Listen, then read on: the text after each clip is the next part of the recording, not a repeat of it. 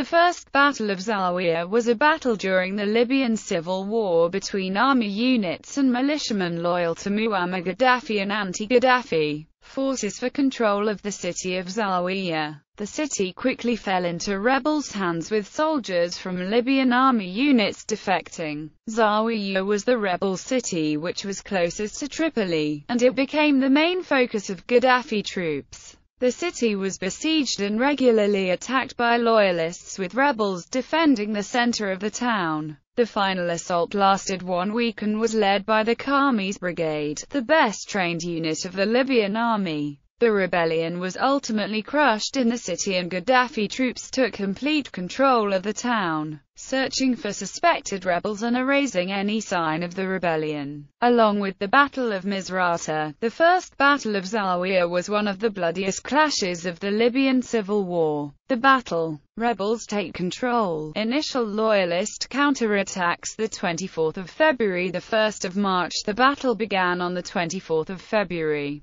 When Libyan troops loyal to Gaddafi attacked a mosque where protesters were holding an anti-government sit-in, the troops opened fire with automatic weapons and hit the minaret with an anti-aircraft gun. After the attack, thousands of people rallied in Green Square by the mosque shouting, "Leave, leave." On the same day, anti-Gaddafi forces repelled the attack on the city. On the 26th of February, government forces opened fire on anti-government protesters and Egyptian migrant workers. By this point, most of the city was under rebel control. However, security forces controlled surrounding areas and had set up checkpoints on the outskirts. In addition, some government militia and security forces were still present in the city and at least one tank was seen. 24 rebel fighters were killed during the 2 previous days of fighting. On the 28th of February, government troops conducted a counter-attack against the city with 200 soldiers coming in from the east, supported by snipers, tanks and artillery.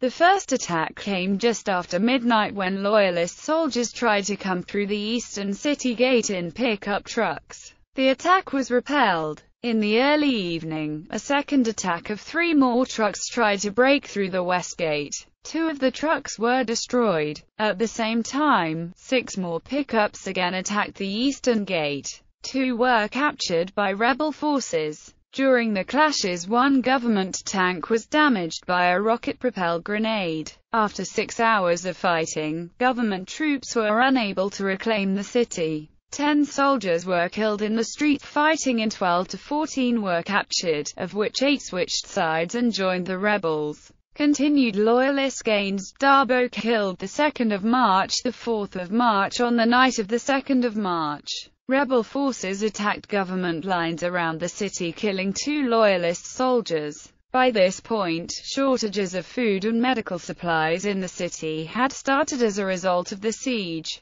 On the 4th of March, government troops attacked once again, bombarding the rebels with mortars, heavy machine guns, anti-aircraft guns and a prolonged artillery barrage coming from at least 8 Grad missile launchers. Troops attacked on both sides of the city. In the initial fighting, the rebel forces commander, Colonel Hussein Darbouk, was killed along with 3 more fighters. Later, the casualty toll was raised to up to 50 dead and 300 wounded on that day. 2 government soldiers were also killed. In the evening, the rebels were pushed back to the central square in Zawiya, where they were preparing to make a last stand. Government forces claimed to have captured 31 tanks, 19 armored personnel carriers and other weapons, including rocket launchers and anti-aircraft guns that were used by the rebels. Fighting for Central Square, intensifying loyalist assaults. The 5th of March. The 8th of March. By the morning of the 5th of March,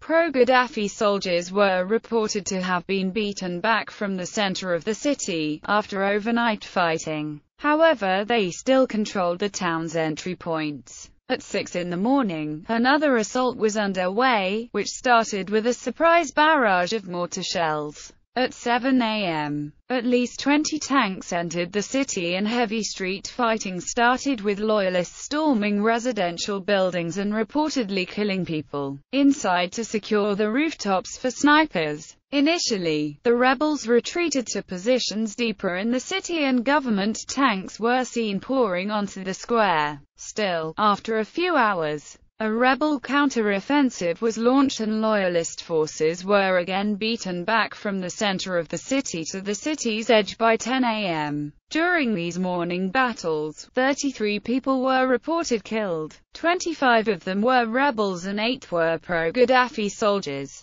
5 government armored vehicles were destroyed at the square, among them 2 or 3 tanks. At 4 p.m. in the afternoon, a third pro-Gaddafi attack commenced, accompanied by an artillery barrage, but it too was repulsed. During this attack, government troops positioned themselves once again at the square and tank and rocket fire was directed at buildings around it, before retreating. However, the loyalists managed to secure the hospital and, because of this, the rebels moved all of their wounded to a makeshift clinic at a mosque. 10 loyalist soldiers were captured during the fighting and later executed in a hotel at the square. During the night, it was confirmed that government tanks were seen roaming the city. On the 6th of March, a fourth attack in 2 days was launched against the city center and it too was repelled. 26 government soldiers and 3 rebels were reportedly killed and 11 soldiers captured during the latest charge by loyalist troops. On the 7th of March at 9 a.m., a fifth attack started and continued well into the afternoon. Government forces had once again managed to take the city's central square and also a nearby mosque. By the 8th of March, most of the city had been left in ruins with tanks firing in all directions. During the night, rebels had once again taken back the square. However, with dawn, the strongest attack yet came with 50 tanks and 120 pickups charging towards the city center. During the evening, a force of 60 rebels slipped out of the city in an attempt to attack a military base 20 kilometers from the city. By the next day, they had not returned and their fate was not known. Loyalists captured the city the 9th of March, the 11th of March. On the 9th of March, the city was reported to be 95% under loyalist control as rebels retreated from the main square and troops moved in. Later that evening, rebels and a few local witnesses claimed that the rebels had retaken the main square and that the regime's forces were driven back to 1 kilometer from the city center. 40 opposition members and several loyalists were reported killed during the day's fighting, including a general and a colonel. 9 rebels were killed in the battle for the square. The suburbs of the city had been confirmed as cleared and captured by loyalists after the government bussed journalists to a floodlit stadium where some 300 Gaddafi supporters were celebrating with fireworks. On the 10th of March, the city was retaken by loyalist forces. Reporters from The Times and the ITV television network reported from the square in Zawiya where they confirmed it was under government control and cleanup operations were underway. Later, locals confirmed that tanks were lined along the square. The mopping-up operations were focused on smaller remaining pockets of resistance and some street fighting continued during the day. On the 11th of March, rebels claimed they were still in control in Zawiya. However, just a few hours later, a pro-Gaddafi rally, arranged by the government, was held in the center of the city, witnessed by 100 foreign journalists, confirming the city was under loyalist control. Aftermath. By early April 2011, the uprising having been quashed, thousands of Zawiyans had been taken away for questioning in the last few weeks, according to rebel sources.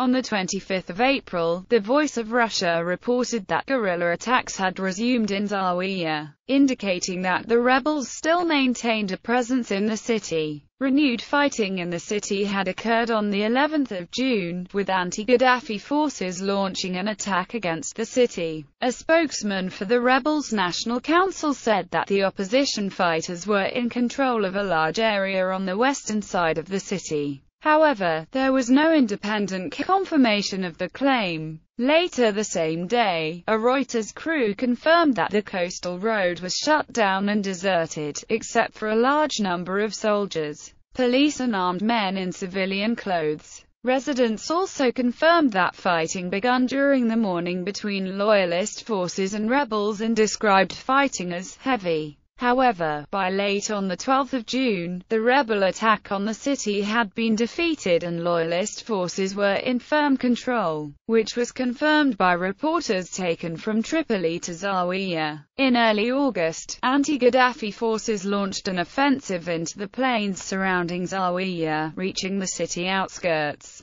On 13 August, it was reported that rebel forces had attempted to advance into Zawiya. Governmental officials claimed that the rebels had been defeated, while rebels claimed that they controlled portions of the city, possibly including the city center. Al Jazeera confirmed that rebels had been fighting within the city suburbs and gates. By 20 August, rebels had taken full control of the city including the eastern parts, which was confirmed by journalists who were taken to former Loyalists' positions.